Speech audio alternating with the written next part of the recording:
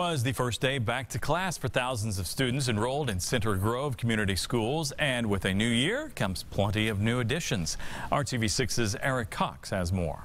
45 fresh new faces have been hired onto the faculty of Center Grove Community Schools, each of them a welcome addition to a staff tasked with teaching over 7,000 students. My main goal is just to have kids, love to come to school and love to learn. 23-year-old recent Ball State graduate Emily Fiddler is one of 45 incoming teachers starting at Center Grove Community Schools today. For the first time ever, she's standing in front of a class of her own first graders, 26 of them to be exact. I guess I'm not really nervous about it as much as excited as sharing that, that love of learning with those little kids. Fiddler says she and the other nearly 4 dozen all-new educators have been ushered into the district's staff of over 900 rather nicely. It's really welcoming and opening, and there's actually quite a few new teachers here, and so we've been able to kind of band together and support each other. Our teachers have been working all summer. Our goal at Center Grove Community School Corporation is for kids to have an exceptional educational experience. Center Grove Elementary School Principal Shannon Carol Fry is embarking on her first year in a new role as well, something her staff believes brings them even closer. I think she's gone really far above and beyond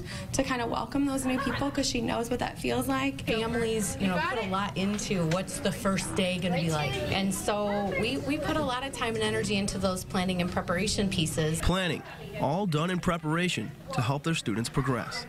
In Greenwood, Eric Cox, RTV6.